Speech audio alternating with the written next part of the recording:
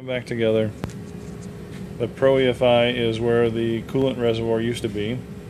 I've taken some pictures of this, but video does it more justice. What they've done is taken the G-force intake and created a coolant reservoir that fits around the intake tube.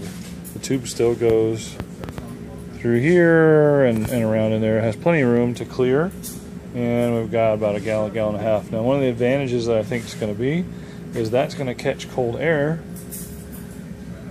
from the front end there versus back there. It's basically hot from the headers, etc., putting heat into the reservoir in that back area.